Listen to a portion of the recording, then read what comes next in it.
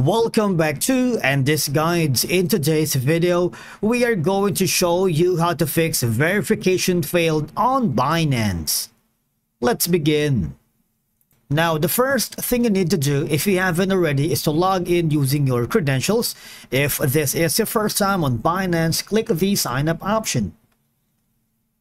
And from here, just follow the on-screen instructions and you're good to go.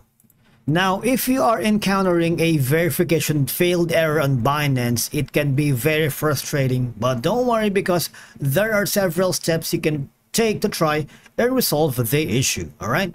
Number one is make sure that you ensure that all of the information you entered during the verification process is accurate and matches the details on your identification documents.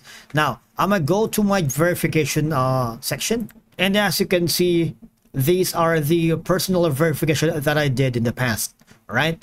And again, if you haven't done so, you would not be able to have an access to the basic features like crypto deposits and withdrawals, buy and sell and convert, advanced trading, staking, and API trading. So you need to use high quality documents. When you click on the verify identity, make sure the documents you upload for verification are clear, legible, and meet Binance requirements.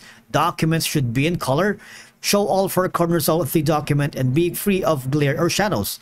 And of course, all you have to do is provide the phone number and enable mobile two-factor authentication. That's one of the prerequisites when fixing the verification failed on your Binance account. Alternatively, the next thing that you need to ensure is that you are not using a VPN or proxies, because virtual private networks or VPNs can sometimes interfere with the verification process by blocking necessary scripts or connections. I suggest you temporarily disable any ad blocker or VPNs before attempting verification.